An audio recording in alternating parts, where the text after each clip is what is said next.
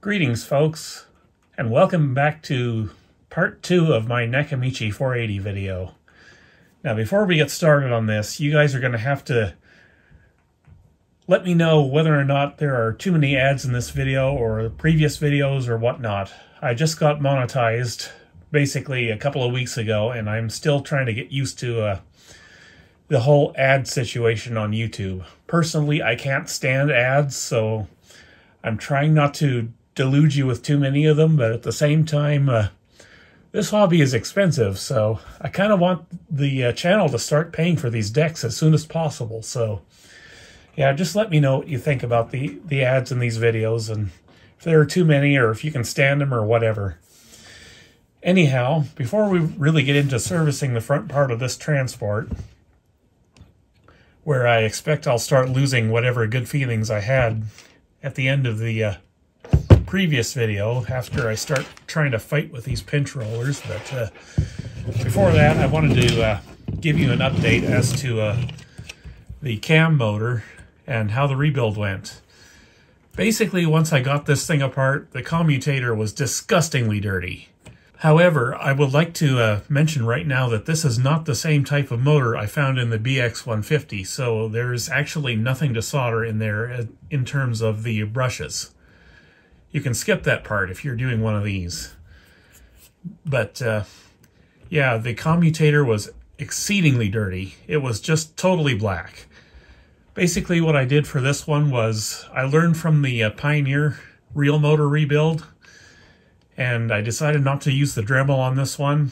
I broke out the drill instead, and if you've never seen my drill, and you probably haven't, it's enormous, but it also gives you much finer control of the speed of the drill. So yeah, I had to use it. Yeah, I polished up the commutator real good. I had to go over and do it again because I remembered after I polished it, I forgot to scrape out the commutator gaps. So when I was doing that, I put a nice big gouge into the commutator itself, and I had to polish that back out. But yeah, as of right now, the dead spotting is gone. It's running fine. I don't see any problems with it, and hopefully I don't have to get in here and do the same thing with the reel motor, but I will let the deck itself tell me it needs that before I try to do that again. So yeah, in the future I'll have to do another motor service on camera just to implement or show you the things that I've implemented as far as me learning stuff. But yeah, as far as the eject mechanism goes, I'll show you here. It is still working. Still holding up. It ejects every time. Sarcophagus is in good shape. It's holding. So no need to go in with a rivet nut just yet.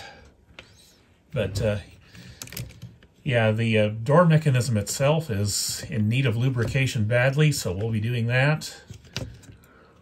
And yeah, this shouldn't be too hard. I gotta replace one belt here for the counter. This one's real stretched. And yeah, deal with the sticky pinch rollers. This one's fine. This one's all seized up again. I mean, completely seized up.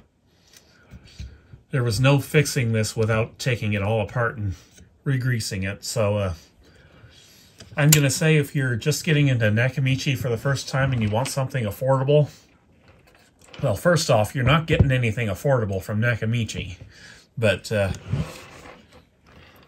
yeah, this is not the transport you want to deal with if you're just getting into this brand for the first time. I'm going to say, if you want a Nak, get a BX 100, 125, 150. One of those. Sankyo transport. Much easier to deal with than this one. One thing I wanted to touch on before we really get into this part is, you see this spring here? That funny looking U-shaped one? That's responsible for the deck going into record and play mode. And what you want to make sure is that this linkage is moving freely. Right now it's in play mode. This is record mode. And you just want to be sure that this is moving freely. If it's not, re-grease it. Mine's doing fine, so I'm not planning on doing anything to it. On this model, I'm just doing basic service only. I'm not going to go in and replace a bunch of good grease, and this is full of good grease, mostly. There's some bad grease, like in the door mechanism, but yeah. If you do go in and re-grease this whole assembly here, do not put anything on the spring itself, or on these pivots here. This is a very delicately balanced spring here. You want it to be moving absolutely freely and with no friction modifiers whatsoever in there. So no grease goes in here. Just put it on dry like this. This is the pivot you want to grease, and you want to grease in here, and possibly this big plastic gear here, but don't put anything on the spring itself, or you're possibly in for a bad time. But yeah. What I will be doing today is, well, like I said, we got to free up these pinch roller pivots, and pinch rollers need a good cleaning as well, and I'll probably try to take off this sliding plate here to grease it, just like we did with that big A&D unit last week. I want all of this stuff moving freely. But, yeah, I suppose we best get started, haven't we? I can put you off to the side here so I can work. I'm using exposure compensation again to lighten the exposure so you can see better. And we have a spring to get rid of first thing here. Because we got to take the door off, don't we? I hope I'm wide enough awake to do this, and yeah, it's going to be fun fishing that spring back out of there later, but we'll manage, I'm sure. I'm going to try to pop the door off from this side. And yeah, I still cannot believe that A&D unit sounds as good as it does. But on that subject, I will mention that I have found a third component as to why the wow and flutter on that machine is so high. It's something I overlooked, predictably. It's a mechanical issue. But we're not dealing with that today. We're dealing with this guy today. Let's see, does this need to be released? Oh yeah. Easy peasy lemon squeezy. And I'm just going to let this pull out, I think, this linkage. Or actually, wait, I can't do that. We've got to pull this clip off. And like I said in the last video, you just pry those off. See if I can find an appropriate prying tool here, aka screwdriver. I don't like these clips at all, I gotta tell you. I'd say I hope I never see them again, but I'm sure I will in the process of continuing with this channel. All right, off comes the clip.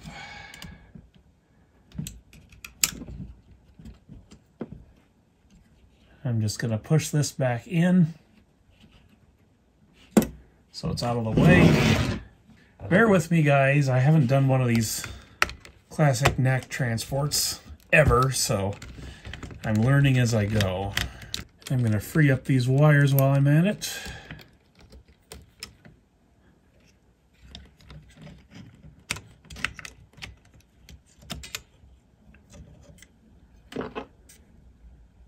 Okay, and we've got washers on either side of this door assembly here, or at least on one side. I don't see one on the other side. It's probably stuck to, well, no, I don't see it there either.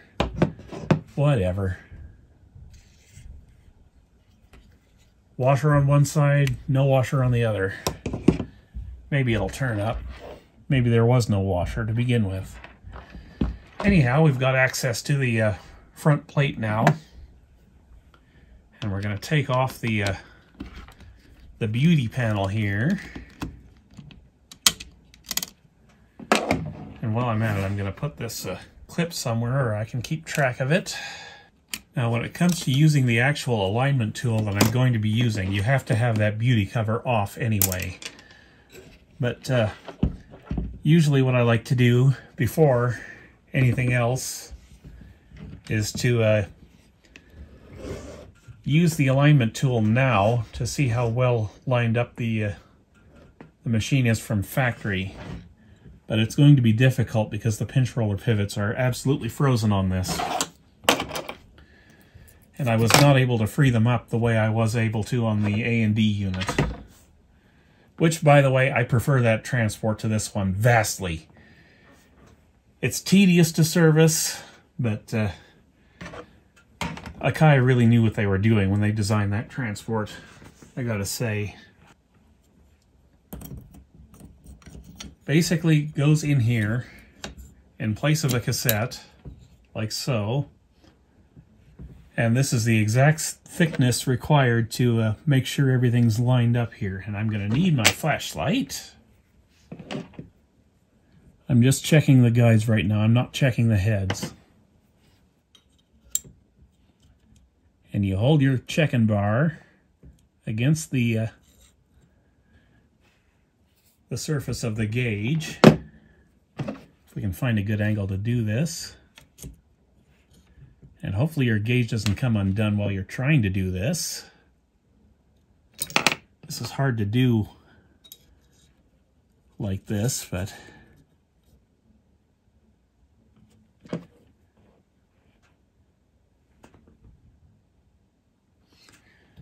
this gate or this entry guide is not perfectly aligned from factory. So either this pinch roller has moved, or the NAC factory didn't do their job properly. It's pressed in too far. How about this other gauge? This one's a bit easier to see, I think. It may not be in focus. Let me see if I can get you down here to see what I'm seeing. Okay, we're checking the exit guide now. And these gauges are a huge time saver when it comes to dual capstan transports like this, especially ones that don't have the exit guide on the heads themselves.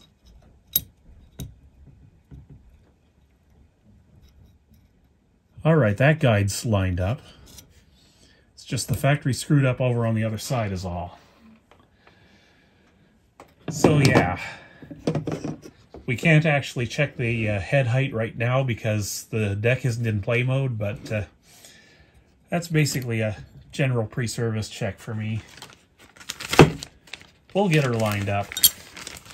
You just wait and see. Alright, now you're probably wondering about this... I shouldn't have zoomed out, should I? Anyhow, you're probably wondering about this little metal dealie over the head. Well, that's a pad lifter. What that does is it presses upwards on your felt pad in your cassette, and this allows the deck to take over all tension duties between the two capstans. Basically, it eliminates that felt pad from the equation and just allows more precise tape tension. This is the only deck I have with such a feature. It's really not necessary, but it's kind of nice to have anyway.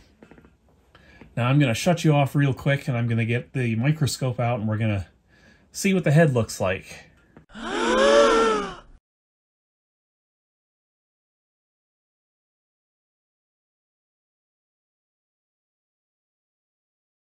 Well, folks, you saw it right there. I got ripped off on this deck. Big time. This deck is officially a parts deck. I don't see any use for it other than that. That head is just too badly corroded. I wish I hadn't spent $300 on this thing, but I did, and we're going to get it working regardless. I was worried about that, but whatever. What I'm going to try to do on this head is to polish it with the Autel. I don't know if it's going to work.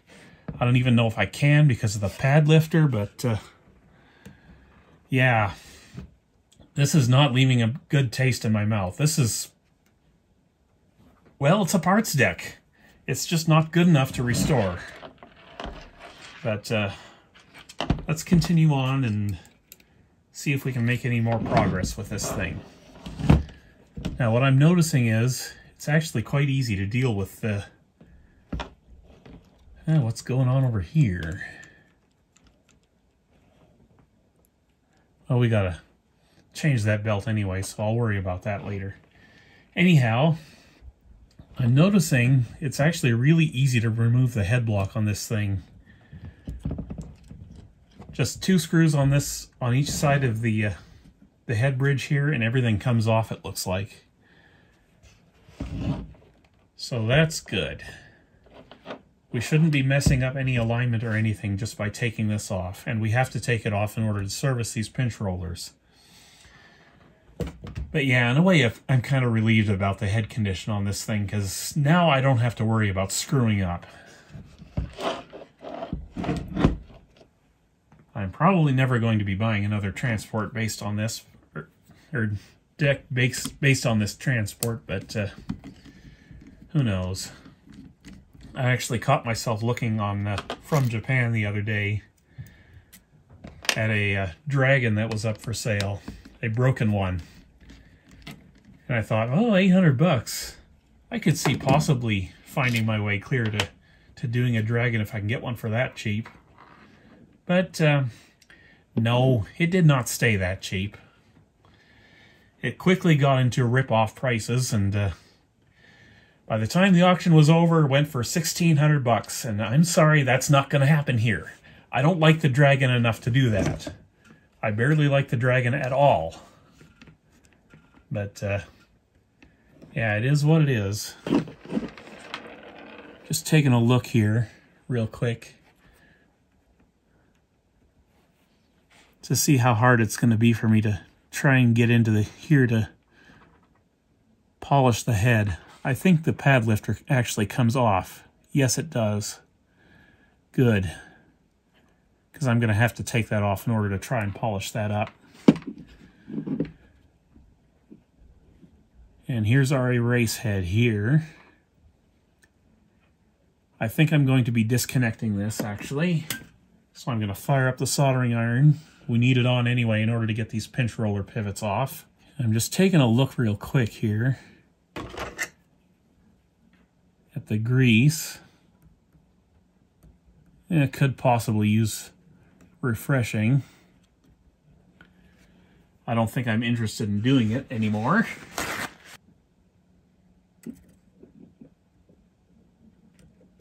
There, this way we don't have to worry about the erase head and whatnot, and I can just put the head down here for polishing. And I'm not going to be using power tools on this. I'm just going to be using elbow grease. I'll just go in with as many Q-tips and with Autel on them as possible, and we'll try to bring that back around. But I think this head is probably beyond saving at this point. We'll see. I'll try. That's all I can promise. So I'm going to put this off to the side for now, and we got to deal with this crap.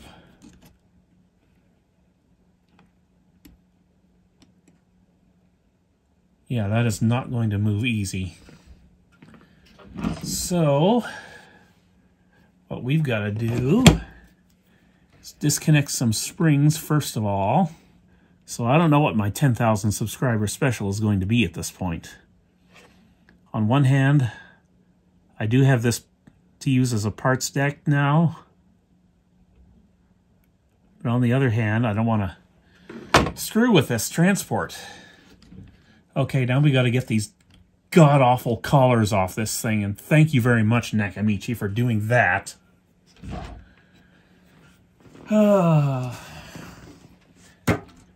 First, we're going to have to dissolve the paint lock on that thing. I'm going to use acetone for that. I'm just going to go in with a acetone-shaped Q-tip, and we're just going to hold it there until it dissolves. It's already dissolving, I can kind of tell.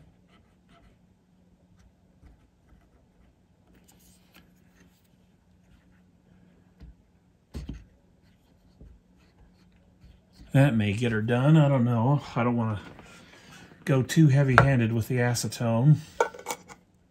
And like I keep telling you guys, acetone is no bueno for plastic, so don't get it on plastic. I'm trying not to. But yeah, I kind of had a feeling maybe the head quality was possibly going to be not so good after taking a look at just how much junk was on the capstans on this thing. Alright, now to get this collar off, we're going to try the paper clip trick. I have several different varieties of paper clips here. And the idea is to squeeze a paper clip into the gap on this collar so we can try to release it. And it's not really in a good spot for me to do that now, so I'll just swivel it around a bit.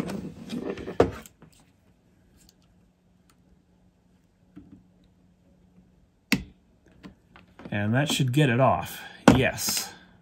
Easy peasy.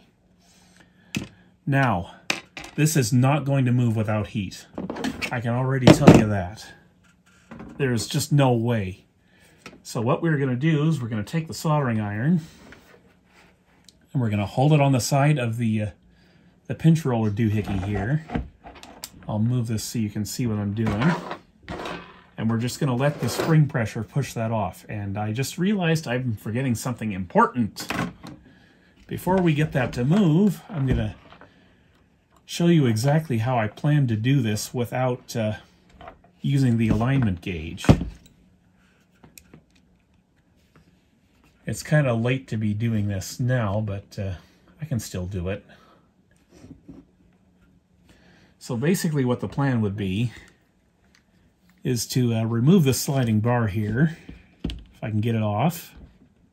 Got two more of these god-awful clips. Yeah, that comes off easily enough. Now, the idea is you want to be able to measure from some point on this arm down to some other fixed point here. And you can do that in a couple of ways. I was going to use the caliper, possibly, to go like this. If I can get my measurements straight, and we can do it like this. I get 5.9 millimeters this way.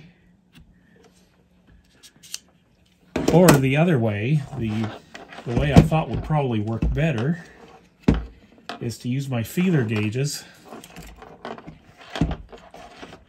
If I can hold this steady here. And just kind of go in like this and just deduct feelers until I get this in here. So basically the plan was to just leave this stack of feeler gauges like this, sitting off to the side, and then when I reinstall this, I just push it down until I hit that gauge. However, we now know that this was off from the factory, so yeah, that would have gotten it in the wrong way, and I just found the washer, I think, for that one side of the door mechanism. So I'm going to put this over there, I think. Yeah, I believe that's where it's from. Okay, now we got to get this pinch roller off so we can service it. And I'm missing a clip. Where did that clip go? Oh, I'm loving this today. This isn't sucking at all. Okay, that clip is for something else. Missing a clip. Always what you want to do with one of these things is lose all your clips. Oh, just found it. Fell down onto my pants leg. Wonderful. Okay, now we can get this pinch roller to come off.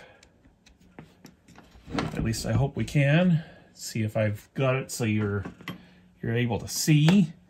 And we're just going to hold the soldering iron until the spring pushes it off. However long that takes.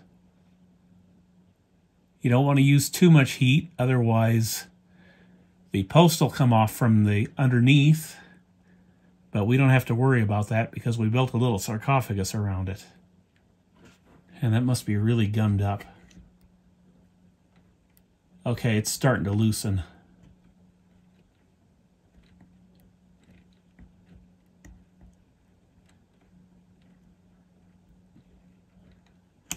Okay, it's going to come off now. And I want to do it before it's gummed itself back up again. I'm just using a little pressure here to help the spring along. And off it comes. Boing! No springs! We got it off, and now we can service this pivot. And man, does it need it. And we cannot use acetone on there because of the nylon underneath. Ain't that wonderful? I'm having so much fun today. Isopropyl alcohol, that's all I'm using.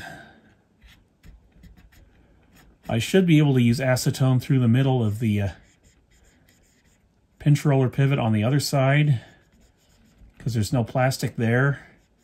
But here, we absolutely have to use the safe stuff. And I hope this video does good for my channel, because otherwise I spent entirely too much money for this thing. There's no arguing otherwise on this thing. So yeah, based on how I'm feeling about Nakamichi right now, I think the 10,000 subscriber special, I'm going to have to try and find the money for one of the Grail models on my list, like the CR7 or ZX7 or ZX9, something along those lines. I was thinking maybe a 682ZX, but a 682ZX will have this transport for sure. There's not even a question about that. So I just don't see what other people see in Nakamichi at this point. But yeah, this other pinch roller is moving well. That one's not going to fight. No need to build a sarcophagus around the other side there. It's fine. I'm going to dip my pipe cleaner in the acetone. I'm just going to run it through like so. And that should clean out all the old oil or grease. There's no oil in there. And I've heard some people will go back with oil instead of grease in this application, but I'm going to grease. Oil tends to run out over time. I don't want that.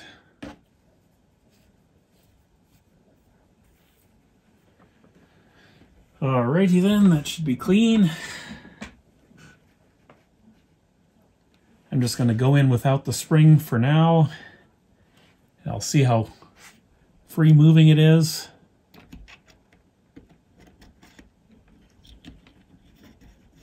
Oh yeah, it's going to be fine. I want to get this pinch roller off and service it as well. We can do it now, I guess.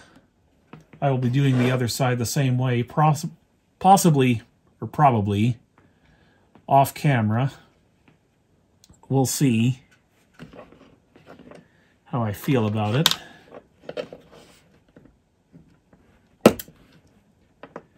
I just lost that E-clip. So that was easy to find. It was on my pants leg. Again! I got lucky pants on today, I guess. Alright, pinch roller is off. We've got 2 washers. One on each side of the pinch roller. I will take said washer off this side. Looks like we've got a brass bearing on this one, so I will be oiling this instead of greasing it. I'm going to clean this with isopropyl alcohol first. I want to do this first, actually, to clean off all the old oil. And the new oil is going to be the Androl. I don't know why I'm doing that at this point, considering the head condition. While I'm at it, I'm going to clean this this guide as best I can, because all of these have to be clean. Okay, I'm going to give the pinch roller a once-over with the isopropyl alcohol, and then I'm going to go back in right away with distilled water and clean it real good that way. There is a lot of garbage coming off this thing, I'll tell you what.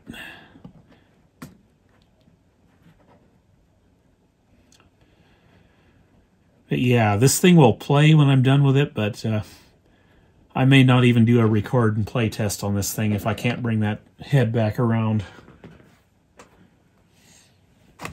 Actually, I'm going to do this one more time with the isopropyl alcohol, because there's just so much garbage on that pinch roller. Okay, now we're going in with the distilled water. It actually probably would be best if I left these sitting overnight in soapy water or something like that, and reconditioned them that way, but having seen the head on this thing, no.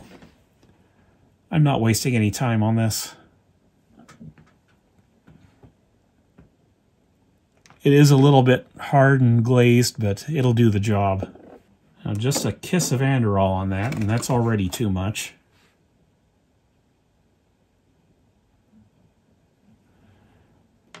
So I'll absorb some with the Q-tip. On goes pinch roller.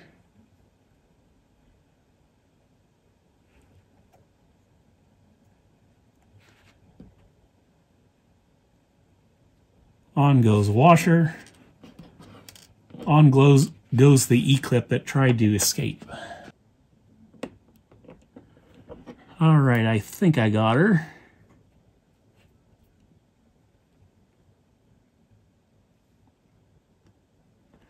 Yeah, I think that one's good to go.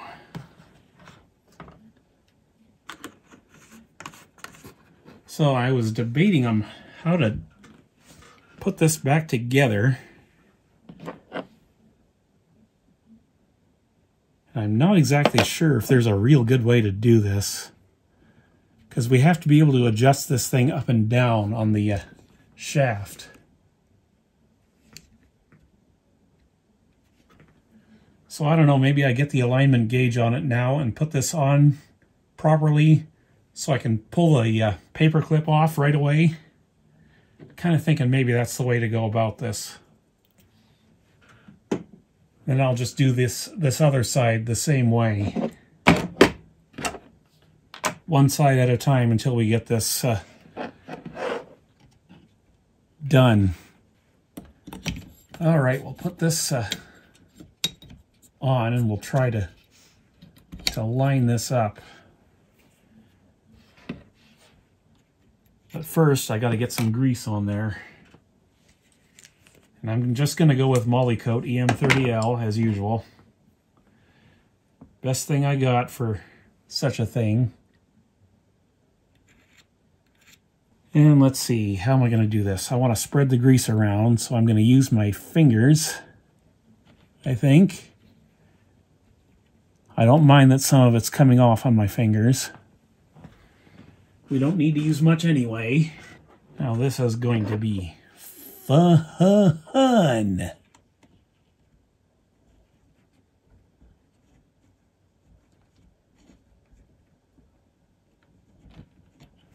But at least that thing's going to move up and down when we're done with it.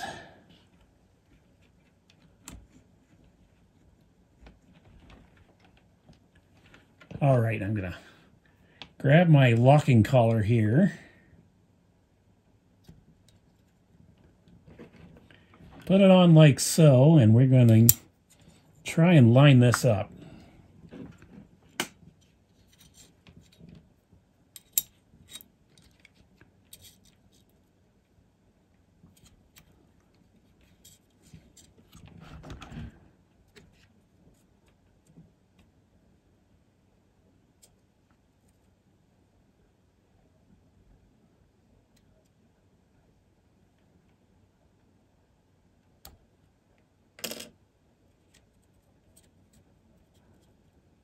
Bingo, first try.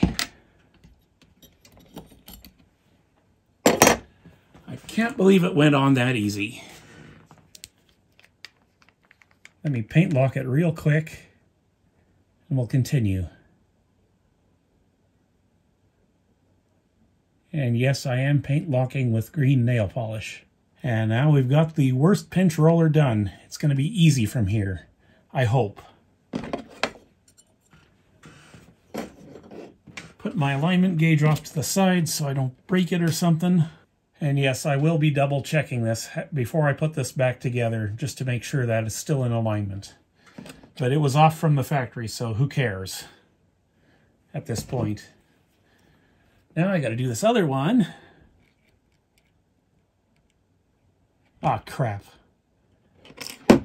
I just realized something. I got to undo this and do it all over again because I didn't put that washer back in. I assumed that washer was for something else. And it's right there. Great. Okay, so that was easy enough to do the second time around.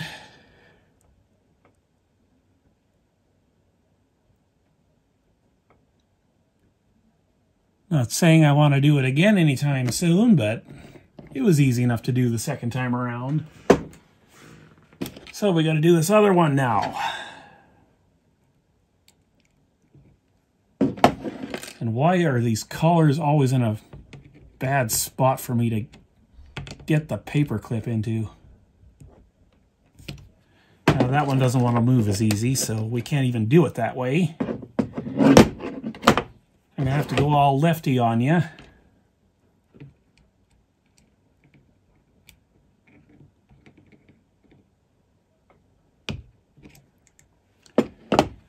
I don't need my hockey stick. I need something I can unclip this. And by hockey stick, I mean this dental pick that's shaped like a hockey stick. Came in handy with the A&D unit, but it's too big to get this E-clip off. And where did that one go? Oh, there it is. Caught that one in the nick of time, it looks like. And this pinch roller is seized up on the shaft. Definitely needed that done. Just get the washers off there. Let's see, I need yet another pipe cleaner, I guess. I probably should have done this on the other pinch roller, but I didn't. But this one actually has to be done like this. Pipe cleaner through the middle of the pinch roller. Because it was seized. It needs new grease.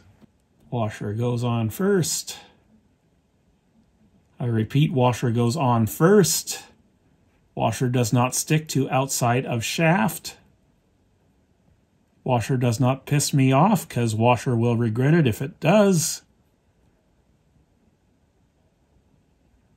Get on there, you little brat. One drop of Androl on there. As before, I will absorb some of it with a Q-tip.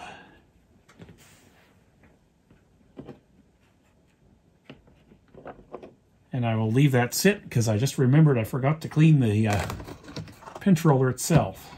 This machine has all of the hours on it. It's not just high hours, it's incredibly high hours. All right, I gave it a decent pass with the, well, 5 decent passes with the isopropyl alcohol. And now we're doing the distilled water. Just so it doesn't dry out. That's the one thing about isopropyl alcohol. You use it too much, it dries out these pinch rollers. And then they start cracking, and then you're shopping for new pinch rollers. But I think we got this one good enough now.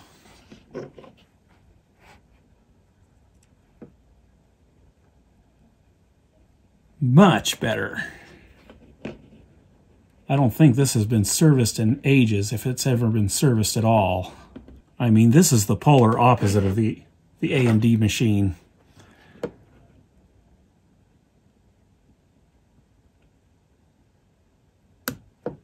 Which I'm very thankful for, because the A&D machine cost a bloody fortune to get.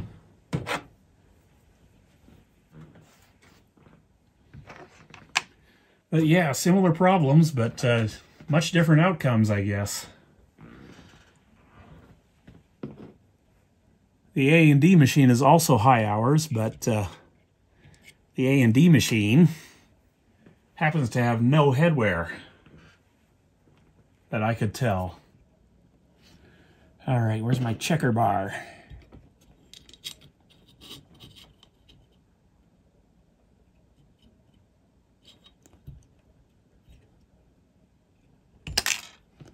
About there should do it. It's a little too far in. Part of the problem is remembering I need to put pressure on the actual collar itself in order to get the right height setting on this guide here.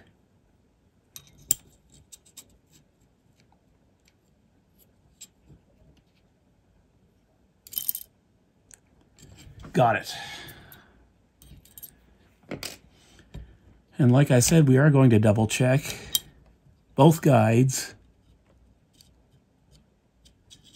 That one's good. And we'll try the other one.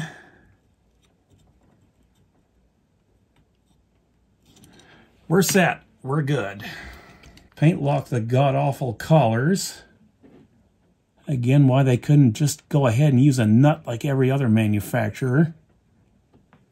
And like they themselves used. I don't know. And no, let's reinvent the wheel. Let's piss off the tech servicing these things. Yeah, I'll just throw some token moly coat in there. It'll work its way in. Yes, Nakamichi makes great heads. No, this is not one of them. It was at one time, but that time is clearly past.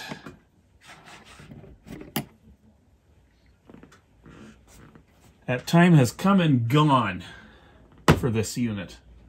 It's never going to be like new. Let's see here. How do I put this back on?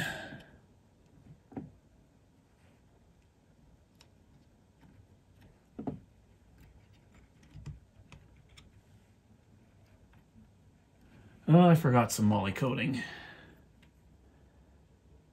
Got to do this little mechanism over here as well.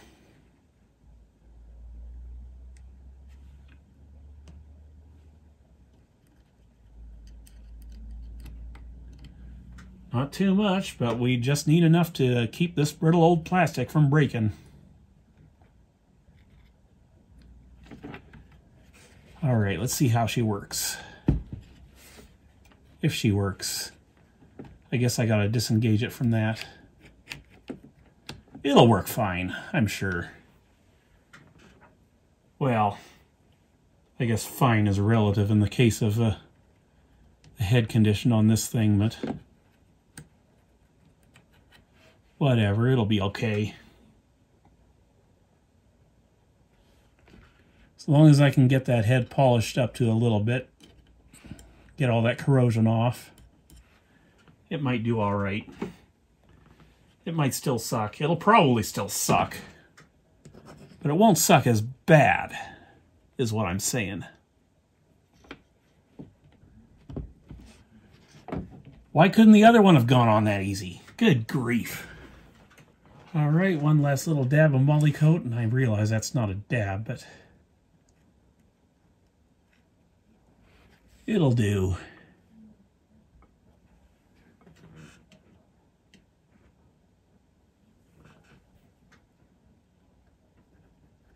Just want to get a little bit of grease on this post here where it pushes on this other pinch roller. Okay, next step is put some springs on.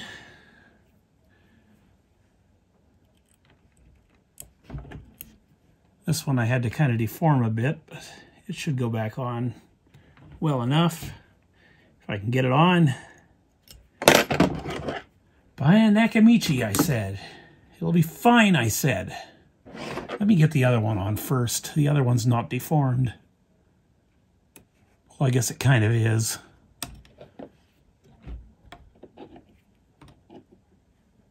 It's been under constant spring tension since 1982, I'm sure. All right, there we go. Now we can screw around with the head. I'm not looking forward to this at all. Get out a pile of Q-tips. Where's my head? Here's my head. Attached to my shoulders. Here's my other head, the one we're going to work on now. And this is about as close up as I can get you on this. My apologies. I'm going to remove the pad lifter.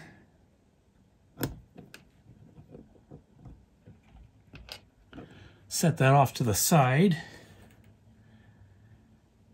And I just got some grease on a pinch roller here. Let me get that off real quick before I lose track of it. I would love to go and get my magnifying lens doohickey here so I could see this better, but if I do that, it'll be in your way.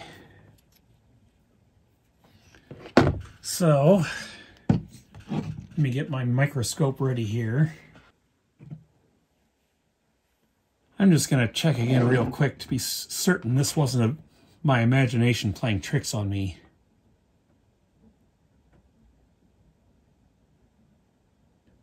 No, I wasn't imagining things. That head is terrible.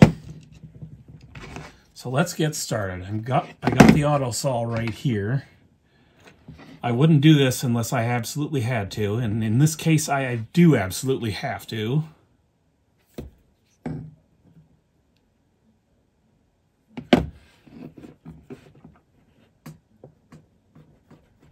So I'm just going to do this until I hopefully get this head to clean up.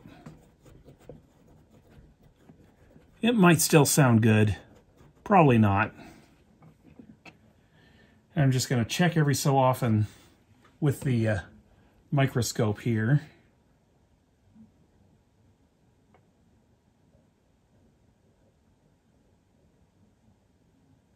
Oh, you know what? That's actually much cleaner already. Hard to see because still got some of the polish on it, but this might come back around. Just taking another little look-see.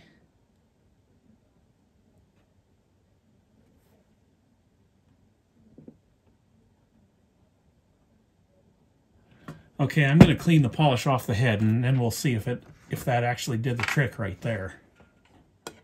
That might have actually done the trick. I need to be able to see the head in order to tell. Yeah, the worst of it's gone now. I've just got a little bit more. Or no, maybe I don't.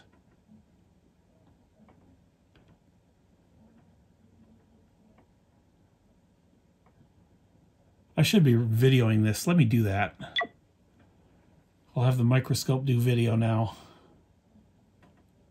Okay, so here's the head condition as it stands after a couple of passes with the auto saw.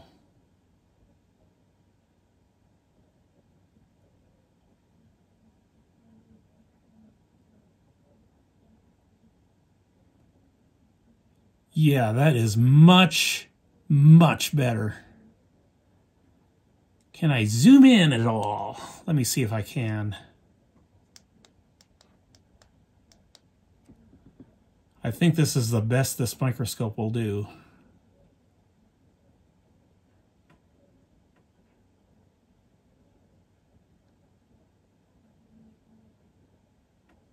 Yeah, I'm going to call it there.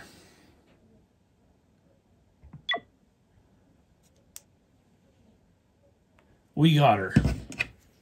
I think this is going to work. Is it going to sound good? Well, ask me again when we're actually doing the record and playing test. Afterwards, I mean. For now, I'm going to continue to clean this up and get rid of the excess auto saw. Yeah, I'm not disappointed with my purchase anymore. I needed this experience to deal with, or to see how to deal with heads like this without lapping them. And I think this one's going to be all right. I'm going to try to be optimistic. I could keep going with the auto saw and keep polishing, but I kind of want to stop before I do too much damage to the head, because you're taking away material off the head, right? So you don't want to do too much of that. All right, that might do the job. And like I said, as long as you don't disturb any of these gears up front, you're not really knocking the azimuth off at all or whatnot. But we're going to have to check it because the factory was off on that one pinch roller. But yeah, you can see exactly where on this head block assembly the extra heads would go for a 3-head operation. And then when it comes to the auto azimuth stuff that the Dragon has and the 682ZX has, all of that goes on sort of a plate that goes over top of this. So yeah, I might go ahead and do the 682ZX for the next one. Because like I said, I do kind of need to have another deck based on this transport so I can use this one for parts. All right, I think we might be in the gravy with this thing now. Maybe. Maybe not. I don't know. Probably not. Where did this wire go? I'll have to review my footage. I'm kind of tired doing this today. Or kind of too tired to do this today, I should say. How about I just go eat some hay and make things out of clay and lay by the bay? What do you say? And don't say, hey shooter, haven't you forgotten your 9-iron? Because I'm not shooter and I haven't forgotten my 9-iron. Alright, head block going on. I forgot something important again. I forgot to reconnect the erase head. I'd lose my head if it weren't bolted on.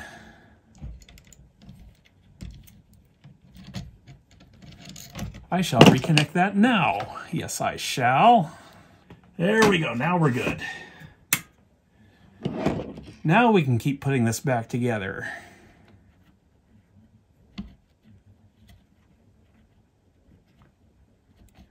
And I'm just noticing there is a locator pin on each side of this bridge assembly here to hold it in place. I didn't notice that at first. I'm glad I had to take that off again in that case.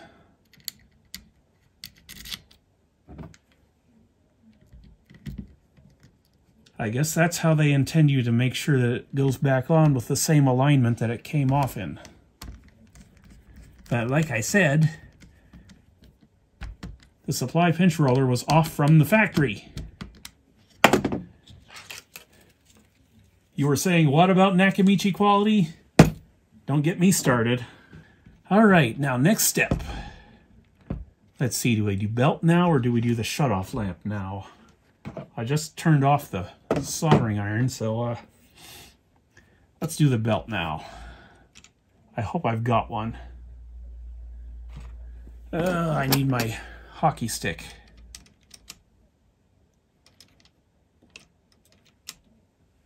All right, what kind of a belt we got going on here? I noticed it was loose, but it's kind of what you want anyway for the counter belt. 118.3. Double that for internal circumference. So I'm going to do that, and I'm going to find a belt. All right, let's see if I've even got one in my .07s for this. The .07s are obviously smaller than the one that was on there. So I'm kind of worried about this now.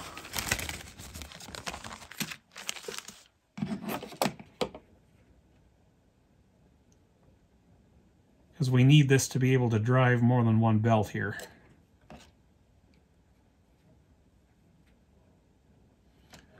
That's 113, it might do. Let's try it and see. I'd rather not use my 1.2s if I don't have to, because that's going to screw up the wow and flutter, I'm sure. All right, new belt is on. This one is at 113 or 226 internal circumference in millimeters. I'm going to put the factory belt off to the side in case I got to reinstall it. Now let's take this in hand and see if this belt turns anything.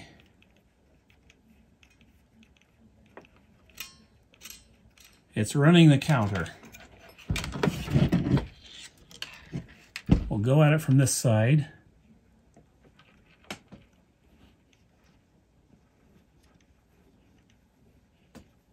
Oh good, it's running the transport. It's working. All right, now we do the shutoff lamp, I guess.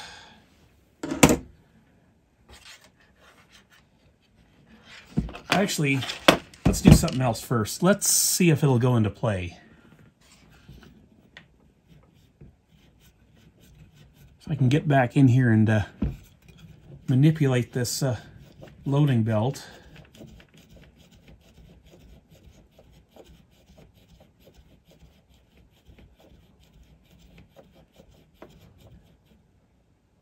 All right, it's in play mode, at least it should be. Just want to make sure the capstans are contacting it.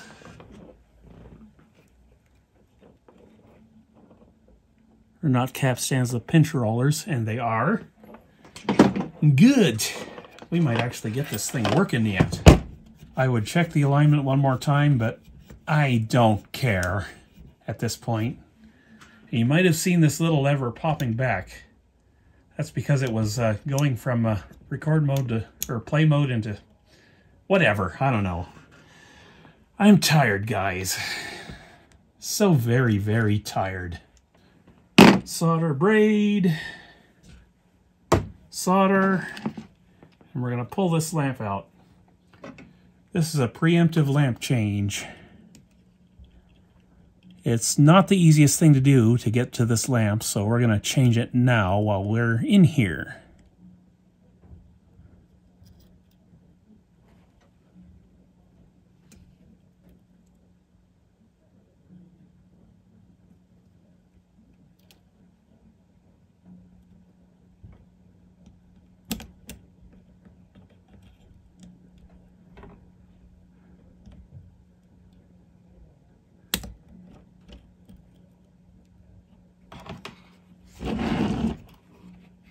Sorry if you can't see, but I've got to be able to see, so.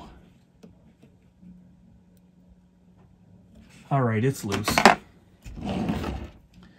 It's just a little stubborn because it's also glued in. Thanks, Nakamichi. Appreciate that. I'll just get the new lamp out here, or try to.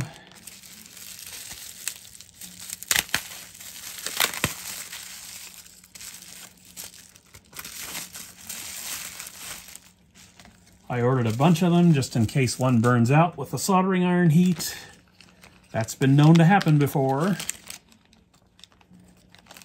Just get one lamp out here. Set it down right there. Put the rest of my shut-off lamps away for now so I don't lose track of them. When you have to order these things from Mauser, you don't exactly want to lose track of them, is what I'm saying there.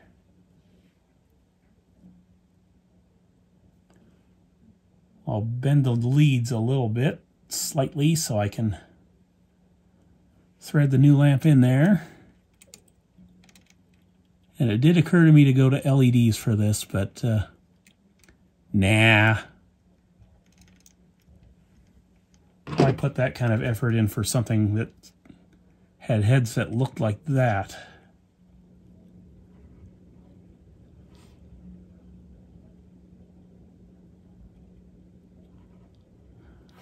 I'm going to have to obscure this one again because there's some glue over the solder pad on that side.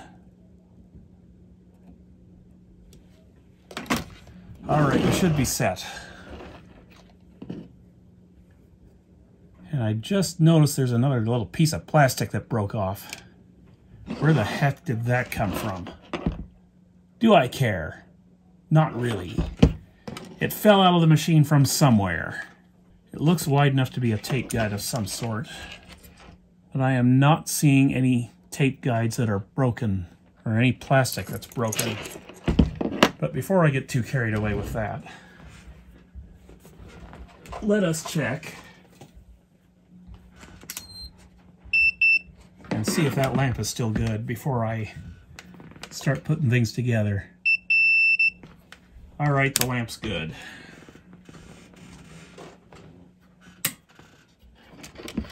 Now, Just checking to see how close it is to the shut-off wheel. I think I want to bend it out just a little bit.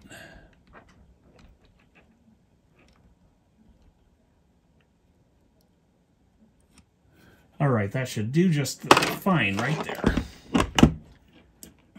Now we cut off our excess leads, and that should be good. It should theoretically be ready to put back together, but I kind of want to try and figure out where that piece of plastic came from.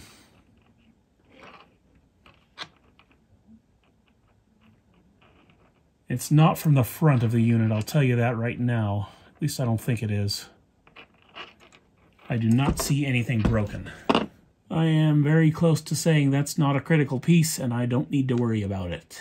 I just don't see any problems here. I'm gonna say it's fine. I don't care. It's fine. That's what I'm saying. We're gonna put this back together now. Or rather, we will after I re-grease this, because this looks a little nasty. I'm not going to replace all the grease, like I said, but the moly coat's out yet, so we might as well do some stuff. Yeah, it's just this stupid, crazy plastic. I just don't know where that came from. If any of you guys know or have an idea, that's it right there. Let me know. Otherwise, I'm not going to worry about it. And no, I'm not pulling this whole assembly apart. I've spent enough time on it.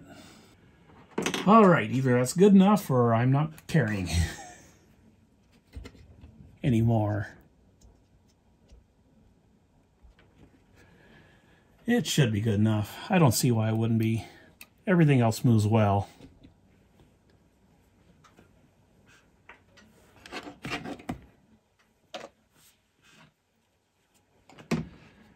So, I guess it's time to start the laborious process of putting this thing back together. Wouldn't you say? Because that's what I'm saying. And I could throw a little moly coat on the end of that shaft too, couldn't I?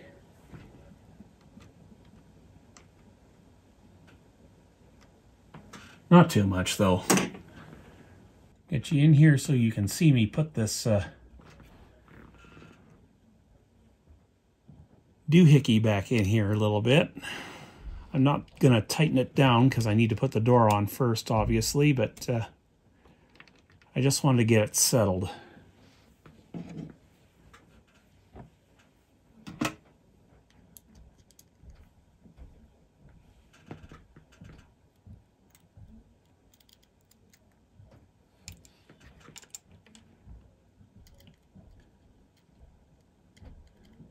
Right now I'm just trying to get this ground wire to situate itself properly, and there we go.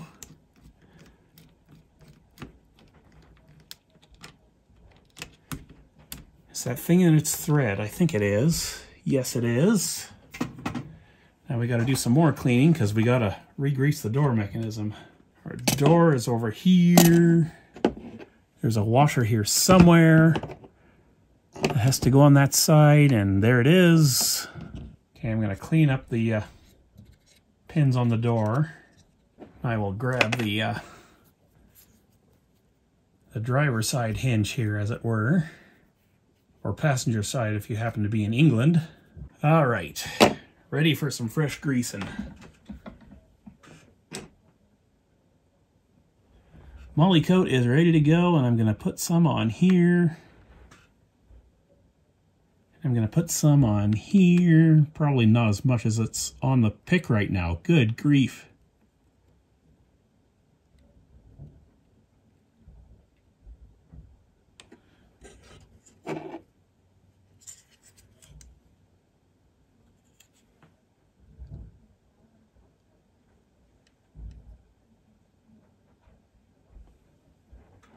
Don't ask me how I got that much grease on there, but it happened.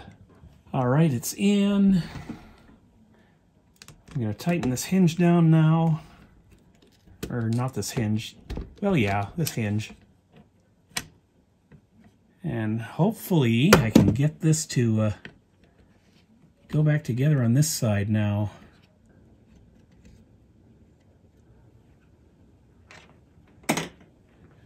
All right, where's that little stupid C-clip?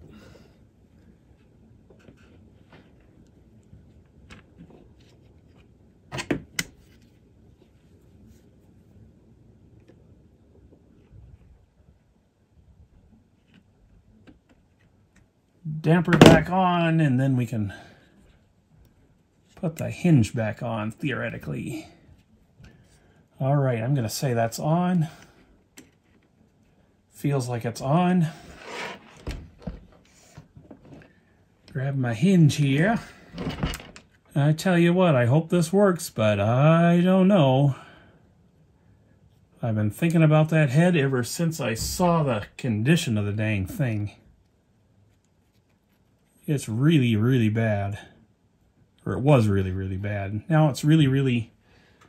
Well, it looks better, anyway. Whether or not it'll sound better. Good question. Okay, what next? I need my screws here. Where are they? Good question.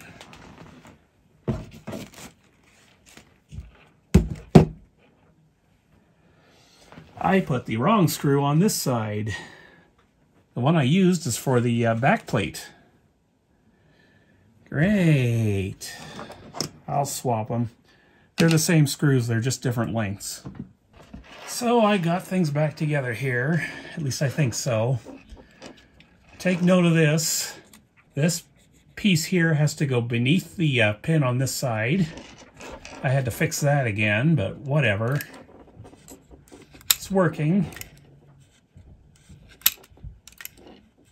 The grease is kind of still working its way around in the door mechanism, but that's fine.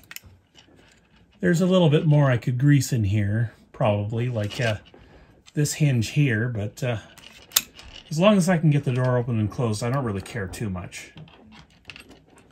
But yeah, this thing should be ready to go back together and start doing some testing. I'm kind of debating whether or not I want to try to run it outside the transport or not, or outside the deck or not, just to see if the transport is working, but considering what the heads looked like, I think I'd rather just throw this back together and get on with my day. I'll probably regret doing it that way, but whatever. I'm going to put this back in the machine now, and we'll see if it works. Alright folks, it's back together well enough for testing, I think. We're going to try it and see if we get anywhere with it, but I'm not sure.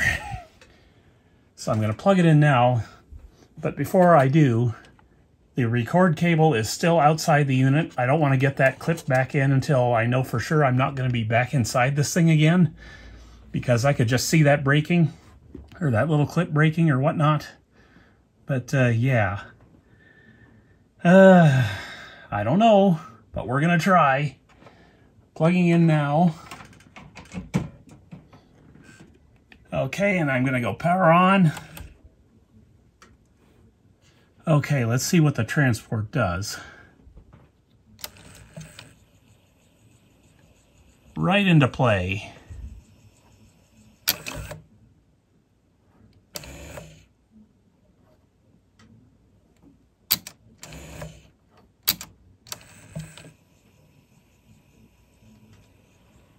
I just want to check and see if my shutoff light is working.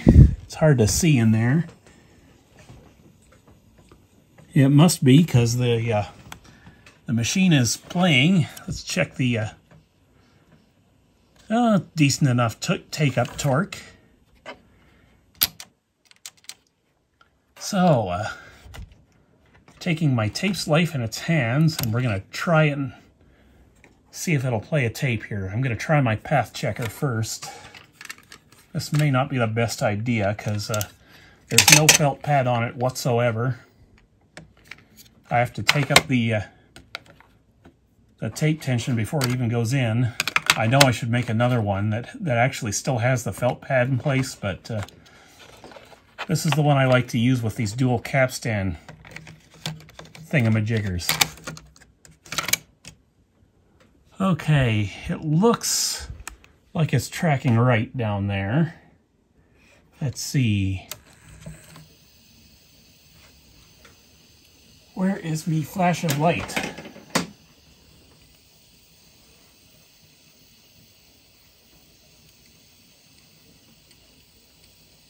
It looks like it's tracking correctly. We've got something going on in the meters here. So, how about I pop this out, I'll fire up the home theater, and we'll try to play some audio with it. Give me a second. Alright guys, the home theater is fired up, and we're going to get to hear this thing for the first time. Well, I guess we kind of heard it earlier, but it wasn't doing anything well at the time, so maybe it'll do well now.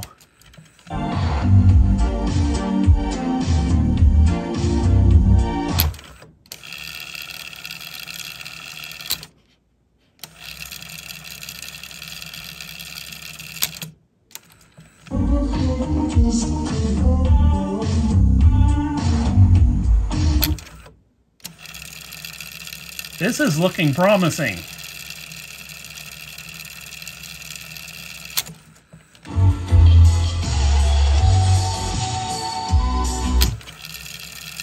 It's working quite well. And it's sounding decent.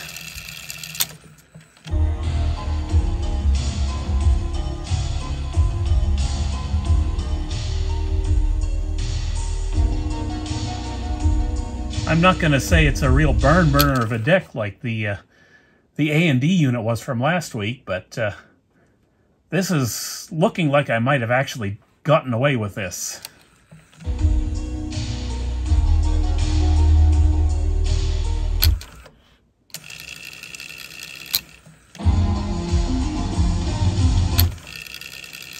I'm just going between modes now to see how well the brakes are working.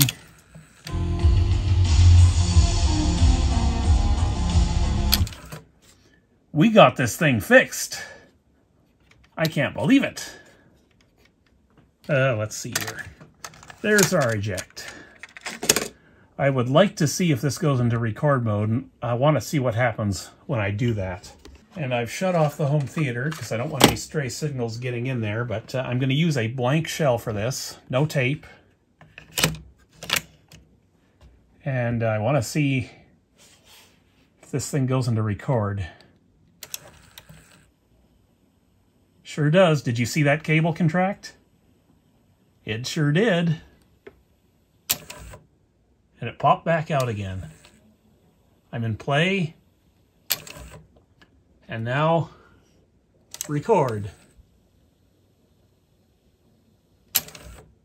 Yeah, she's gonna work, I think. We got away with this one. So, here's the deal. Given how much fighting this transport took, I have decided I am not going to relamp these meters or the controls here. They're all working right now, and I can easily get in here to do that later. I've got the lamps, that's fine. The main one I wanted to get done right now was the thing for the shut off. That's the word I'm looking for. So, yeah, I think it's time to put this thing back together and well, I gotta align the thing yet. I gotta fix the azimuth because it's going to be off. There's no question about that, especially with that pinch roller and that guide being off from the factory. Thanks, Nakamichi. But yeah, we can put this back together now and enjoy it, I think. But first we got to get this clip back in. Might as well do that on camera. We'll see how loud I curse in a second or 5, if I curse at all. Oh boy. I got to deal with this ground wire as well. You can almost play a tune on that. Trying to get you a better view. The tripod for the gimbal is in the way. All right, I think you can see me do this from this angle.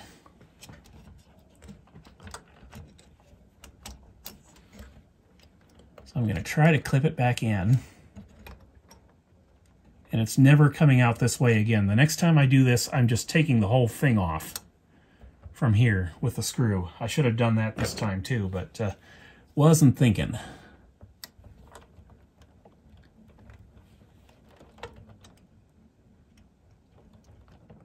Here we go.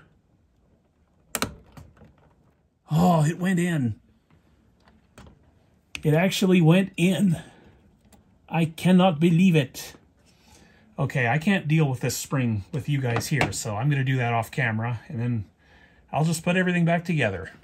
Time to check some wow and flutter.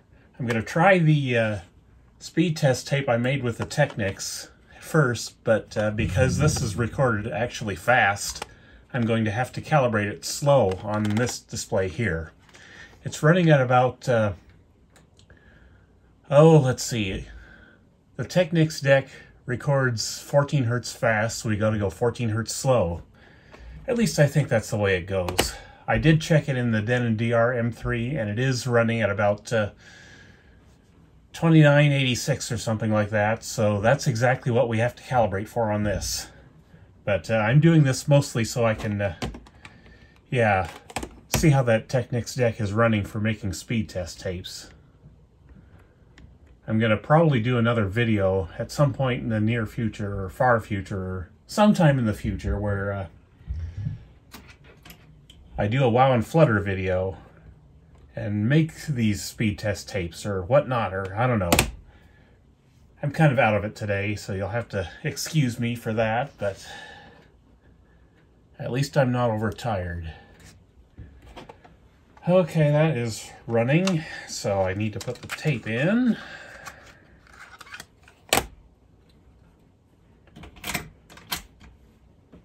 Let's see what we get here.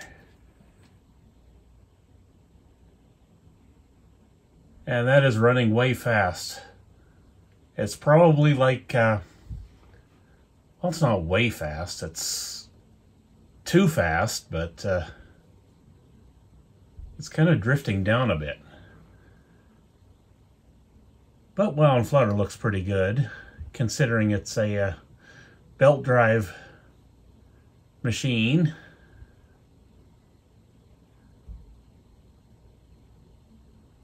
Man, this is kind of all over the place. Maybe I should have done some work on the capstan motor.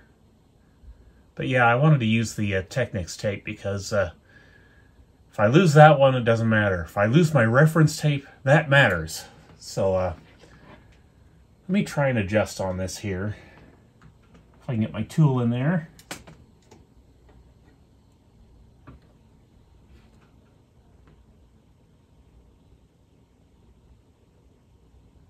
Too far. Well, we're getting closer. That actually might be it right there. Well, I guess maybe we should check this against the reference tape anyway. The machine did not eat the Technics tape, so... But yeah, I'm going to be doing a wow and flutter video at some point here, and making test tapes video. And yeah, that's probably going to be after I deal with the lingering wow and flutter issues on the big A&D machine, because we need that one for that video. The idea is I'll make test tapes with both it and the Technics, and we'll see which one is better for making them. And then we'll use my Denon DR M3 as a control, because that one's calibrated to exactly 2999 and it stays there. So yeah, that's the plan. Alright, reference tape is playing. Should be dead on the money or close to it. We'll let the machine settle in. Remember, it started up fast last time too. Should work its way down there.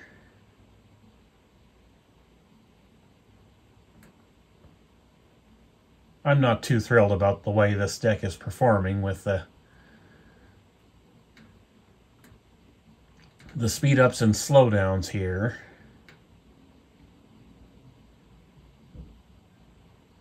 It's still a touch fast. I'll tweak on it some more. And it's kind of drifting down yet.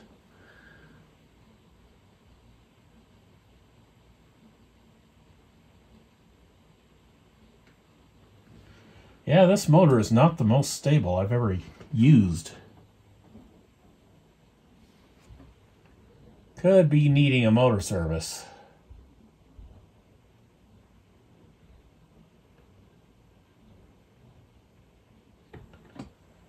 Alright, I'm going to call it a day right there. It's working well enough. So what I'm going to do now is I'm going to put all this stuff away. I'll align the azimuth off camera and then we'll do the record and play test. And hopefully it actually does record, because I don't even know if it does that yet. If it doesn't, well, I guess we'll do another segment. Well, it never fails. There has to be drama with one of these things. I couldn't get it to reliably go into record mode, so I had to take everything back apart and try to get everything figured out again. And initially I thought it was a lubrication problem.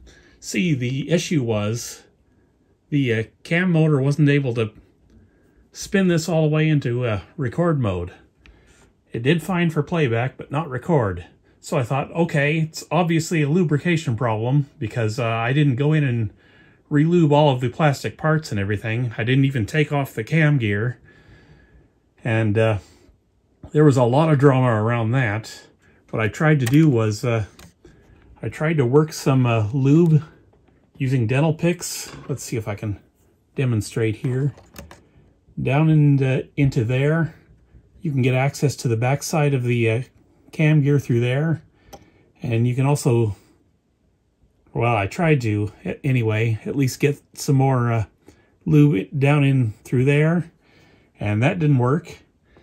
So what I tried to do then was I tried to get this thing off in order to lube back in there, and predictably the C-clip on that one went flying. So what I had to do on that one was I had to take one of my E-clips from the Chinese E-clip pack. I had to sort of spread apart the jaws a little bit so that it would work. Otherwise it was too tight on there. But yeah, I managed to get that back on. Not fun. But it appears that the issue was actually nothing to do with the lubrication at all. The issue was my belt was too tight, the cam belt. This is the one I installed. Let's see if I can figure it out in my head here. It was 120 millimeters internal circumference, 2 millimeters wide, and yeah, the one that's in there now is 130 millimeters, 2 millimeters wide, and it appears that has done the trick. Let me see if I can get this to go. So yeah, it's much more reliably going into record mode now. It's going in every single time now. Yeah, fun times. I'm going to go and do my record and play test now after I get this back together, obviously. But yeah, I'm not a fan of the way Nakamichi put this thing together. It's just not my favorite transport at all. Next time I will be more proactive in getting all this stuff lubricated, if there is a next time. I don't know if the models of Nakamichi that use this transport that I'm after next have this cockamamie thing going on here, but yeah. I'm going to have to go change the description in my last video to tell you the new correct size of mode belt, because the too tight one, the motor couldn't spin it. And there's a possibility that the cam motor needs replacement on this too. I noticed there wasn't much left of the brushes, so yeah, that could be the other thing going on with it. But like I said, I did not buy this to record on. I bought this to play. That's all I wanted it to do. But as it turns out, the recording amplifier works just fine. It sounds fantastic. Apparently that head is not too far gone to record proper cassettes on. So yeah, let me put this back together. I'll do the recording, and then yeah, you'll get to see how it sounds. I recorded Tears for Fears' famous last words on it as a test recording. That's how I noticed that the cam gear wasn't always engaging, but once I got it to manually engage, I did a test recording using famous last words, and it sounded magnificent that way, so I'd like it to work. It's just that, yeah, you gotta watch the belt size on that cam gear. Just one more little segment between now and the record and play tests. I got the azimuth adjusted, and predictably, this guy was way off. It's in a different or it was in a different city than it was supposed to be in. Basically, that supply guide being misaligned from the factory, yeah, the head was just so far off it was crazy, but I got her dialed in now. And I discovered while I was doing the azimuth adjustment, there was a little bit of a playback channel playback. I don't know what I'm saying again. My brain's out. Again. There was a level imbalance between left and right channels. The left channel was slightly lower than the other, so I went in and tweaked on that, and I'll show you exactly where the adjustments are for that. Let's see if I can do it here. This is the left channel, and this is the right channel. So I basically used my Hans-Peter Roth 400 Hertz tape for the first time and got her dialed in, so she should be good to go now. I hope so. I've got the eject button sticking now. It's nothing to do with the sarcophagus. It's from me having to pull the meter assembly off in order to try and route the wires again, because as it turns out, you cannot run the wires any other way than behind that control panel there. So that was fun. And yeah, the meter isn't quite, or the meter block isn't quite lining up anymore, so that's why that's sticking, but I don't care, it works. Anyhow, let's get to the record and play test. We want to see how this sounds.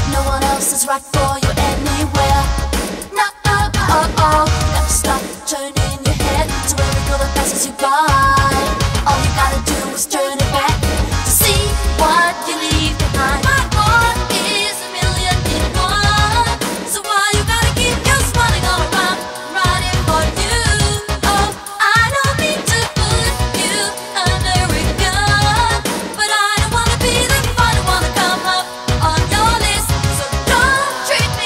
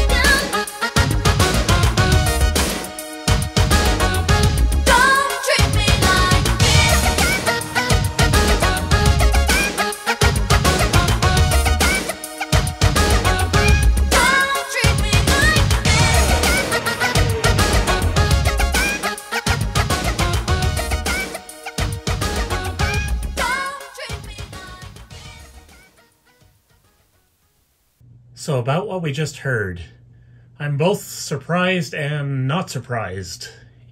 I'll try to explain here. I'm surprised in that the head condition on this thing gave me those results, and I'm not surprised in a way that this really does sound like the BX150, which shouldn't be too much of a surprise to me, considering they're both from the same company, they're both probably the same heads. And yeah, it records about as well as the BX150 does, so take from that what you will. It's probably better recording than my Sansui D905R, the 3-header in the other room, but keep in mind that's an auto reverse unit that I never was expecting to sound that great, so yeah, this thing's about in the same ranking as the other 2-header Nakamichi I've got, so yeah, I'm going to have to try and find some of their 3-headers in order to see what I think about those. But as far as this one goes, I am really not a fan of this transport at all. It's not as bad as I thought it was, but it's also not as good as I would like it to be. Let's put it that way. Is it the worst transport I've ever serviced? No, I don't think so. I think the Sony transport used in the TCK 55, 65, and all those models, I think that one's a little more finicky than this one, but keep in mind that those Sony decks are full of metal parts. They're not full of plastic parts that break on you. And yeah, I'm going to have to go back on what I said earlier about the pinch roller height adjustment on there. Like when I tried to find a cheap way to do it, there is no cheap way to do it on one of these. I'm going to have to agree with everyone else who said that you absolutely have to have that alignment gauge in order to do one, because the cheap method I used with the feeler gauges and the calipers, that would have worked if and only if this had been aligned from the factory properly. This one was not aligned from the factory properly. The supply side head guide was too far in, or the supply side tape guide, you know what I mean. It was pressed too far in from the factory. It was misaligned, leaving the azimuth to be way the hell out. I'm going to say this probably would have worked fine just as a playback and recording deck on its own, like the tapes recorded on this machine never went to any other machines back in the day, but yeah. If you would have stuck a tape recorded on this machine, on a different machine, based on the way it was aligned from the factory, it would have sounded terrible. I don't know if this is an isolated case or not, but I'm real irritated about that. You'd think that for a company that's renowned for their tape decks, they would have put a little more effort into this, but clearly they didn't double check or triple check or whatever before this one came off the factory floor. So yeah, you need an alignment gauge for one of these. At some point in the future, I'd like to buy one of those cheap Chinese alignment gauges to compare it with my good one, but I don't have one of those yet, so I can't tell you whether or not those cheap ones are going to do the job for you. But I'm just going to reiterate once more that if you're into Nakamichi and you want to try one of their decks, don't go for the classic transport. Go for the Sankyo transport. The newer stuff, like in the BX150, BX125, BX100, and I think the BX1 and 2 also use that transport, but I may be wrong about that. As it is, I'm going to have to think long and hard now as to what the next deck from this company is going to be for my 10,000 subscriber mark. I want to go high-end, but it's pretty much impossible to avoid this transport in their high-end stuff. The Dragon uses it, ZX7, ZX9, they both use it. RX505 uses it, I do believe. I don't know what the CR7 uses. Maybe that'll be the next one. But yeah, I am really not too keen on paying $800 for something that uses this transport anymore, which I'm likely going to have to do if I want a 682ZX or something like that. So I'm going to have to think about this. Do I want to tangle with this transport again with a 682ZX? Right now I'm thinking no. Right now I'm thinking hell no. But I might change my mind on that. It's really not that bad to deal with. I didn't break any parts that were critical, I don't think. Still don't know where that plastic piece came from, but this one works. I'm happy with it, as it is now. Yeah, this could have turned out much worse than it did. I got ripped off on this machine, no question about it.